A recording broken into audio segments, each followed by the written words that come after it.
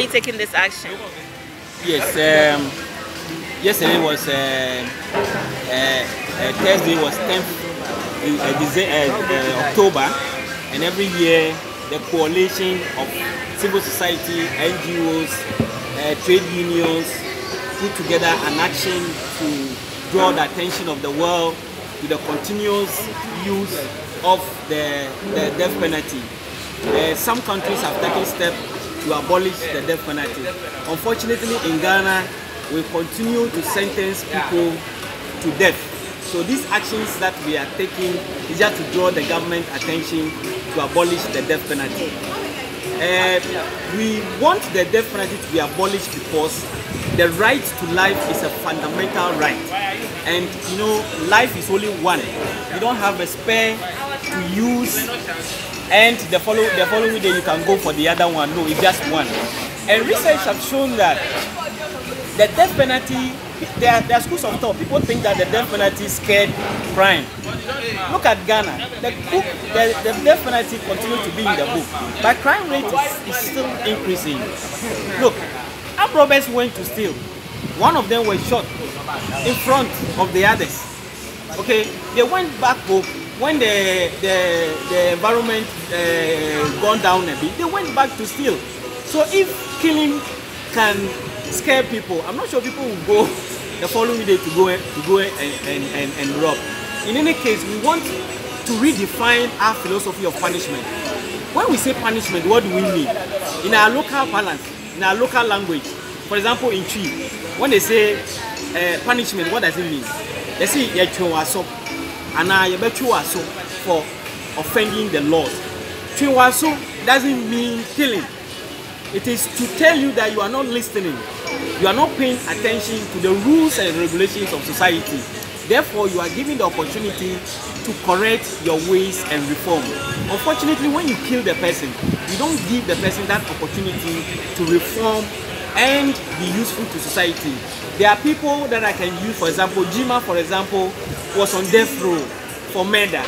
He was pardoned by the president, and Jima is now contributing to society, speaking to the youth about crime, how he ended up in jail, how he got up, how he was almost killed being on the death row. So these testimonies are the one we want to share with Ghana to say that let's take the death penalty out of our books.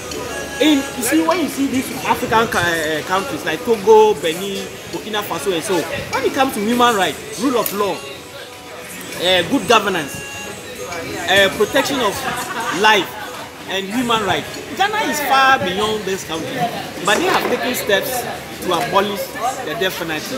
And evidence from those countries is not showing that since they abolished the death penalty, crime rate has increased. So we are saying that Ghana is a pace-setter when it comes to democracy and rule of law. So Ghana should take that lead and abolish the death penalty.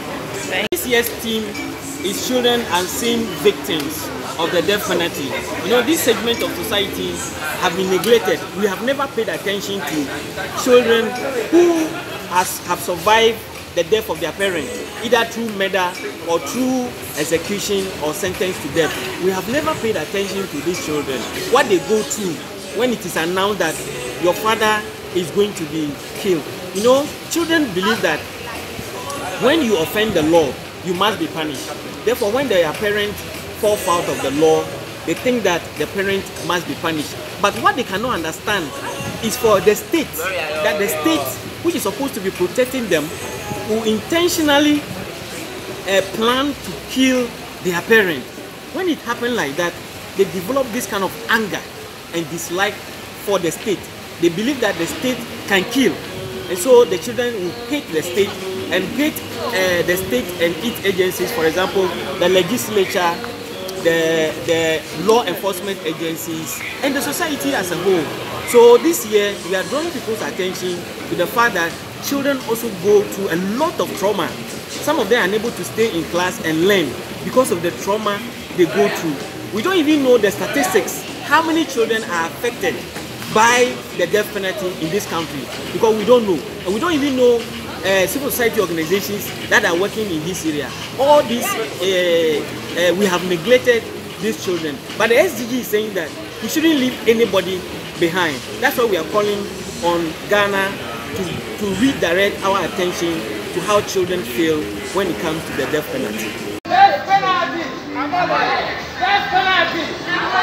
Death penalty! When do we want it? Now! Death penalty! Death penalty! Death penalty! When do we want it? Now! Death penalty!